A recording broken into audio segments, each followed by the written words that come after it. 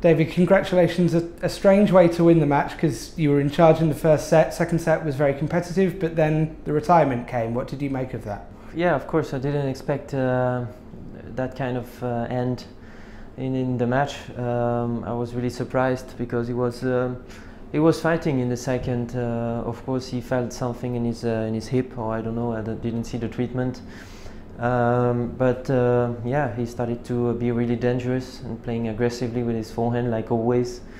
And yeah, he had the break twice in the second, and I fought to come back in the second. And it was really tough end of the second, and he started to stop. I don't know why. He felt probably something in the rally before, and yeah, we're surprised, but yeah, that's it. Nevertheless, a strong performance from you today and good performance in the previous round to come back from a set down. How happy are you with the way you're playing this week? Yeah, I'm playing well. It's great conditions here in Rome. I played some good matches, and especially today I started the match really well against Juan Martin, and it was a great fight in the second. So I'm really happy the way I'm playing.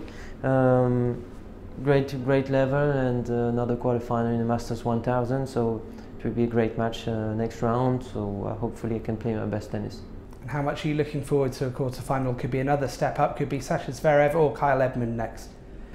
Yeah, it will be a great match, great quarterfinal. Of course, Sasha Zverev has great confidence here.